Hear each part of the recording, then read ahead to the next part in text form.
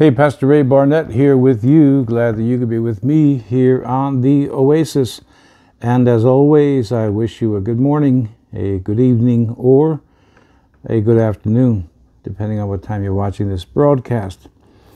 Beautiful day here in upstate New York. It's in the 40s, but still too cold to be outside, so we're here in my library.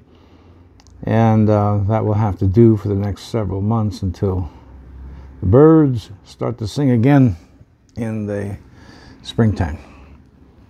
I want to talk to you today about facts versus interpretation of facts.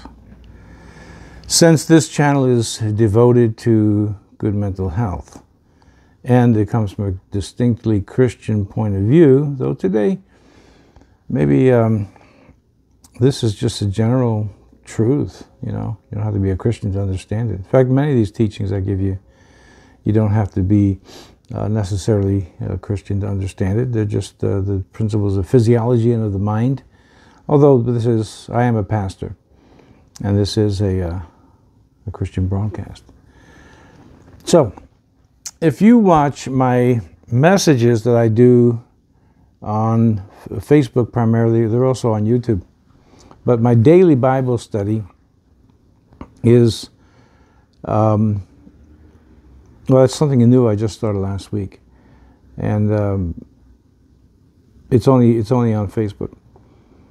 But during those teachings, again, if you've seen them, I don't know.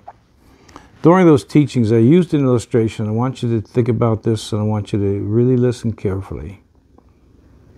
Here's an 8-ounce glass. Right? There it is, 8 ounces. There's only 4 in the glass, 4 ounces exactly.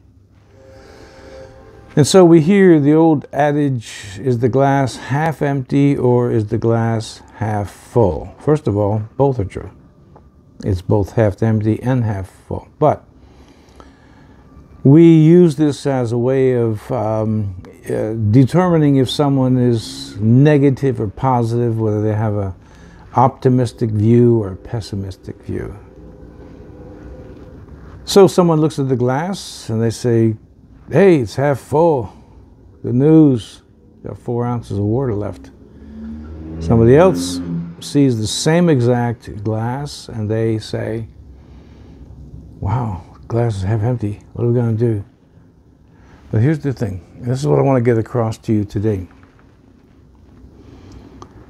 However one views the glass, the fact does not change.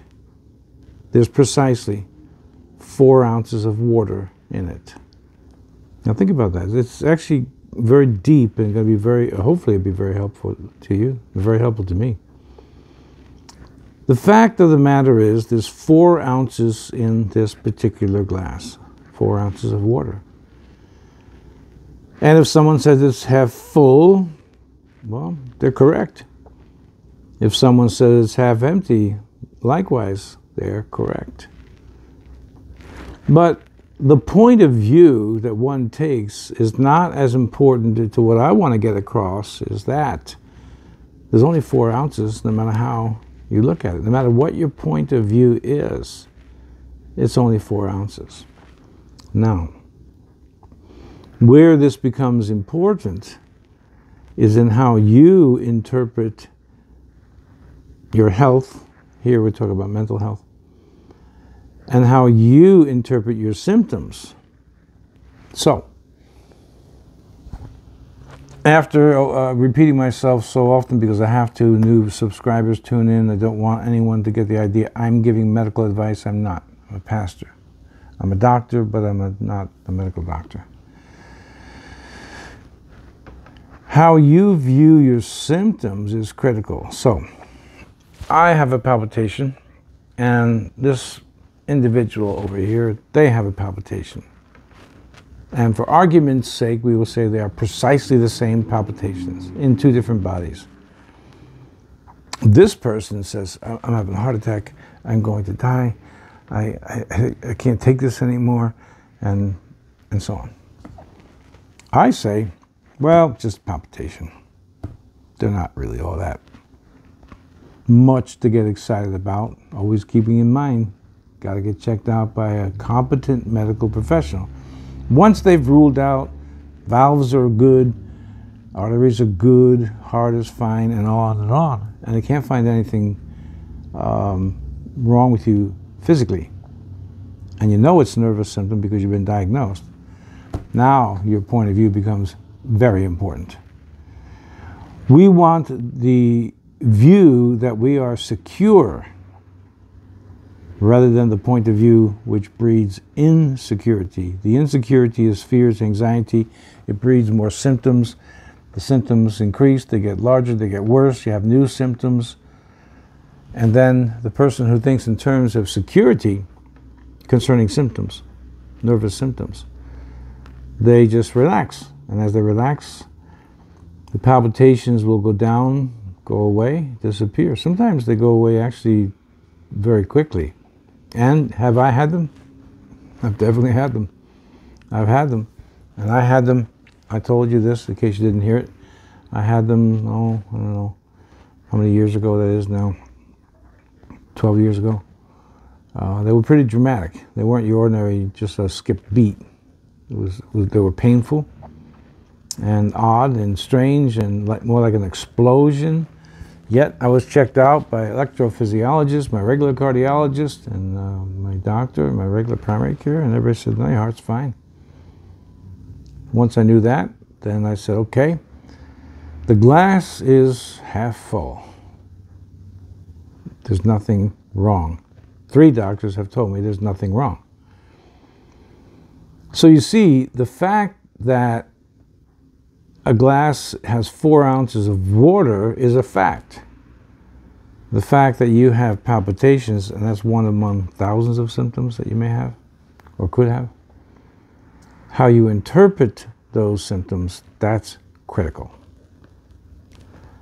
Symptom is a symptom. But if you interpret it in terms of insecurity, it's going to be bad. It's not going to be good. You're going to start getting hysterical, or maybe you don't get hysterical. You're going to have a cycle of panic. It lasts for hours, days, weeks, months. It could last for years. That's the truth. But if your point of view and you accept the fact that this is a distressing symptom that really poses no danger, palpitations coming from my nervous system, then you're going to relax, and as you relax, you take pressure off the nervous system, and as you take pressure off the nervous system, your symptoms dissipate, then they disappear. Now, a very simple teaching today. A fact is a fact. 4 ounces of water is 4 ounces of water. The optimist says it's half full, thank God. The pessimist says it's half empty, what are we going to do? And they get all agitated. You must interpret your symptoms, and again, to be very clear about this, making sure they're nervous symptoms and not a medical condition. You must interpret your symptoms in terms of security, that as distressing and even tormenting as these symptoms can be, they're not dangerous to your health. You're not in any danger. So simple. It's a simple lesson today. Facts versus interpretation of facts. It makes all the difference in the world. Cast your care upon the Lord, for He cares for you. 1 Peter 5:7. Let the Lord. Well, I just read on my other broadcast. I just read what Jesus said. Let not your heart be troubled. Don't let your heart be troubled. Don't let yourself become afraid. The Bible's filled with exhortations like that. Be not afraid. Fear not, and so on. So let me pray for you today, and let me exhort you to interpret your symptoms in terms of security, that you're going to be okay. You're going to be all right. Father, touch my friends once again, and let them know that they're going to be all right. Help them to interpret their symptoms, whatever they may be, with a point of view of security, and not of insecurity. And then they'll be able to relax and become spontaneous again and not be tormented with their thoughts and their physical symptoms. And I pray all this today in Jesus' name. Amen. All right, that's all I have for you for today, but it's a profound one. Facts versus interpretation of facts. So, make sure that you interpret your symptoms in terms of security rather than in terms of insecurity, because that's going to make all the difference in the world.